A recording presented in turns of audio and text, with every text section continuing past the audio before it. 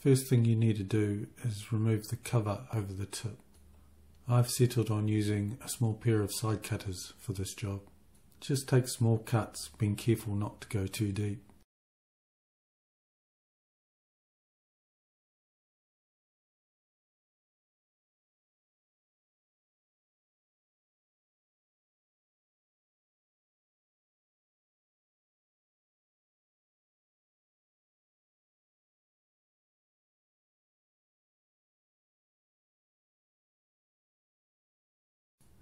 The next stage is to try and peel off the remaining cover from the tip.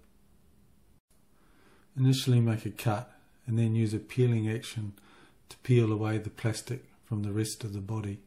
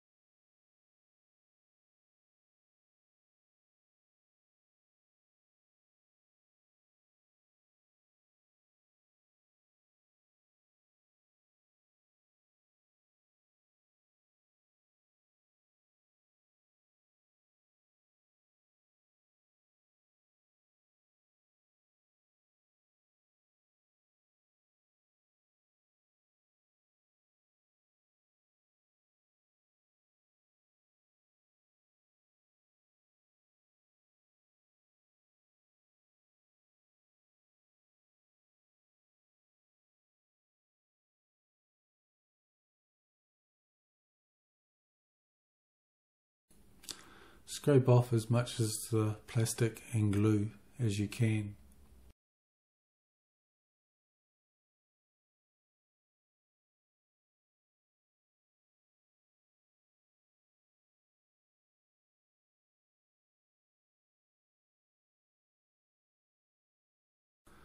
Remove the circuit board by pulling on it firmly. I then use a Dremel abrasive buff to remove any remaining traces of glue. Just go lightly so you don't damage the plastic, but you want it smooth so that it will create a watertight seal when you put the new tip on.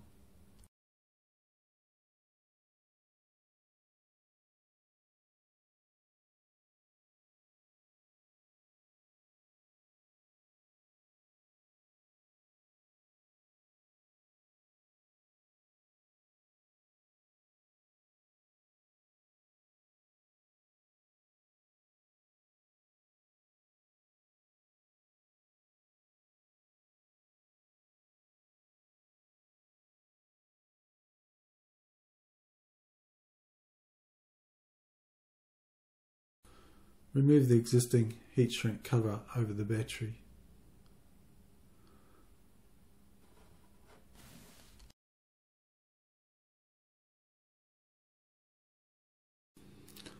Use a non-conducting device such as a credit card as a lever for when removing the battery.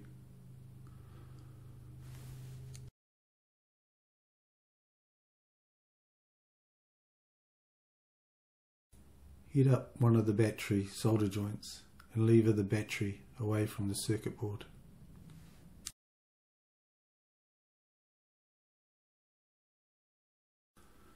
Then heat up the remaining solder joint and pull the battery right out.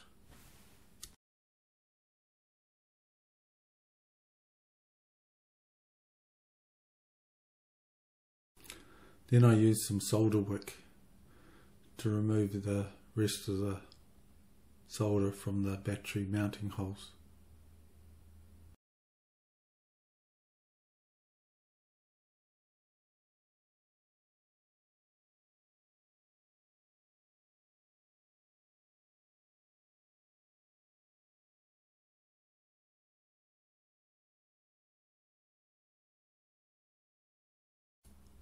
The new battery can then be fitted to the chip. The positive leg goes in the hole furthest away from the tip. The new battery should be soldered so it is flat and level with the circuit board.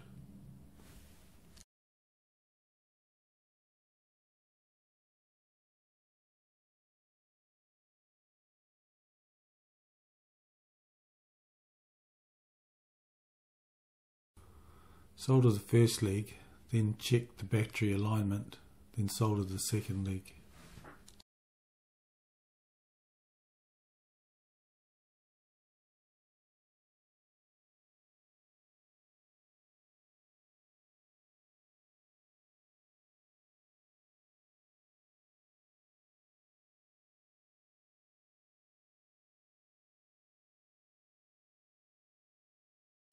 Now refit the heat shrink around the battery. This helps ensure that the circuit board will be a nice tight fit in the case.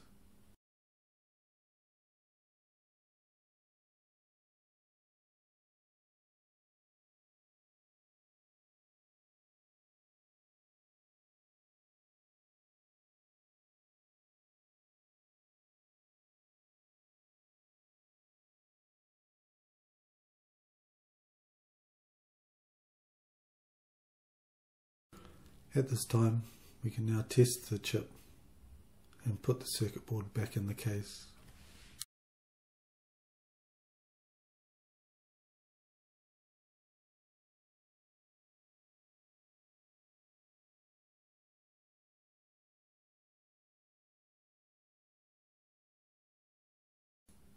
In this case, I'm going to fit one of the PETG 3D printed tips printed on a Prusa Mark III. These come out very nice. In Prusa Slicer I set them to the 0.1mm detail setting and they come out fully waterproof.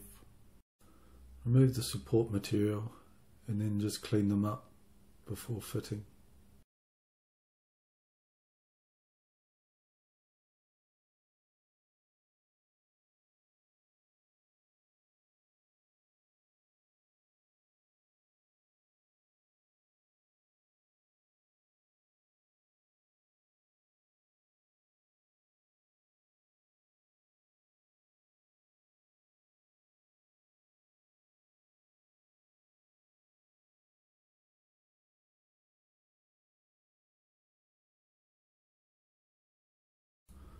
Use super glue to glue the tip back on. Spread the glue evenly over the end of the case.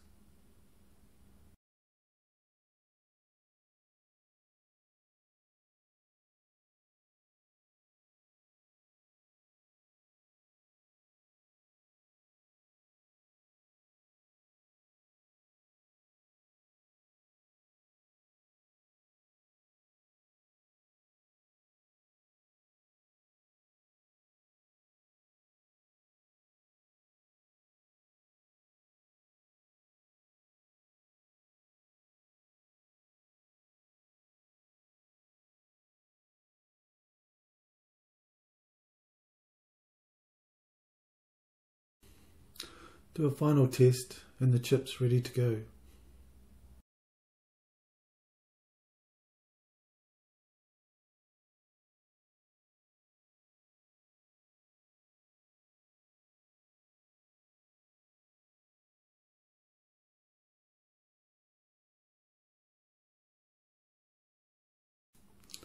Here's a time lapse of the new chip being printed.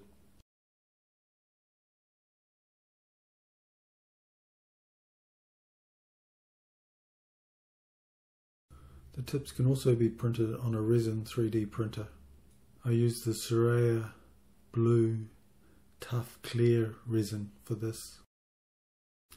These tips come out in more detail but should also be sprayed with a clear lacquer to protect against UV once fully assembled.